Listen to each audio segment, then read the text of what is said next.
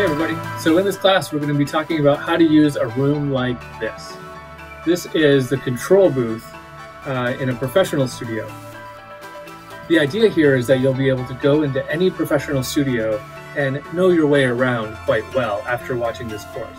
My idea is that this is a class you can take to learn your way around a studio when you go into one, and also a class that you can keep as a reference so that you can pull this stuff up as you're in the studio for tips on how to work different pieces of the gear, and most importantly, how it all works together.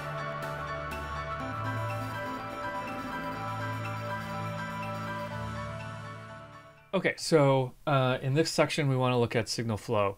That means how the audio routes through the two rooms.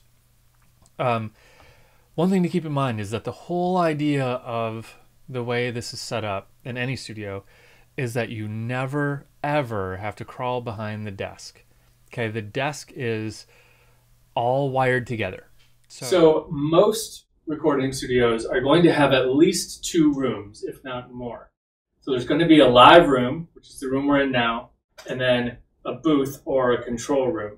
There might be multiple live rooms filtering into one control room. Preamps do two different things for us in a recording studio.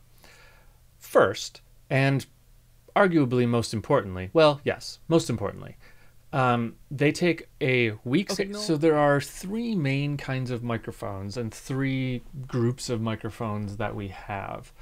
Dynamic mics, condenser mics, and ribbon microphones. So we'll go into more detail about each of these in a minute, but dynamic mics, everything in the studio is connected to the Patchbay, okay? Everything that's analog, I should say, is connected to the Patchbay.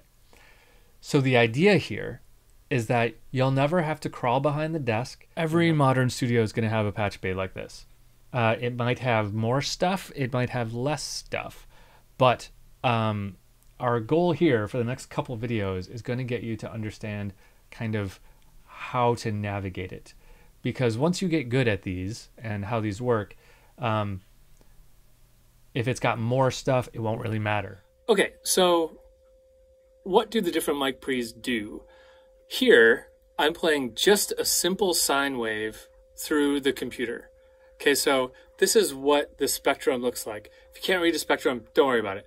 Just note that this is the fundamental pitch that I'm playing, and then look what comes over here, okay?